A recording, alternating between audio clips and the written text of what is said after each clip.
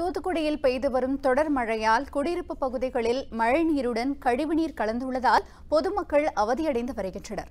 இதுகுறித்த கூடுதல் தகவல்களை தருகிறார் தூத்துக்குடி செய்தியாளர் ஷேக் மதார்.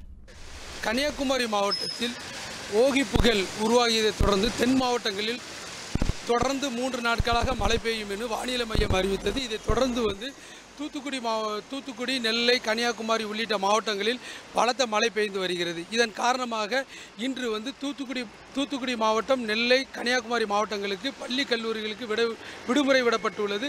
மேலும் பலத்த காற்று கடலில் வீசி வருவதால் மீனவர்கள் கடலுக்கு செல்ல வேண்டாம் என்று மீன்வளத்துறை அதிகாரிகள் எச்சரிக்கை விடுத்துள்ளனர். தூத்துக்குடி மாவட்டத்தில் நேற்று இரவு முழுவதும் தொடர் மழை பெய்த காரணத்தால் தாழ்வான பகுதியான தூத்துக்குடி மாநகராட்சி சாலை, குருஸ் பெர்னாந்து சிலை அருகே உள்ளிட்ட பல்வேறு பகுதிகளில் சாலைகளில் மழைநீர் தேங்கி உள்ளதால் போக்குவரத்து பாதிக்கப்பட்டுள்ளது.